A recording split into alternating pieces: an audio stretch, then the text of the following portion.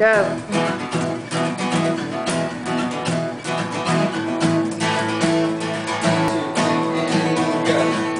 Down to Atlanta on Saturday night, she had a galvanized chain and her hips were tight.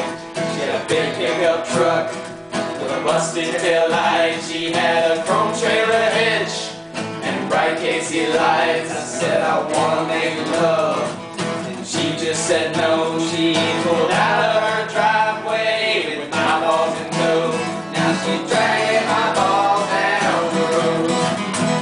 Yeah, she's dragging my balls down the road.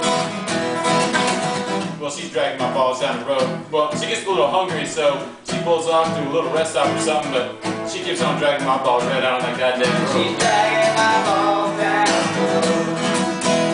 Yeah, she's dragging my balls down the road. I woke up Sunday morning and saw a preacher's face. He said, son, how you feeling? With that chain below your waist, also chained to the altar. I guess this is it. I've got the world's smallest handcuff nail fit around your wrist. Yeah, she's dragging my balls down the road. Yeah, she's dragging my balls down the road. Well, she dragged my balls down the road, and it's 10 years later, and we're married, of course, and my balls are chained to pretty much everything. And I'll tell you what my balls are chained to. My balls are chained to my mortgage.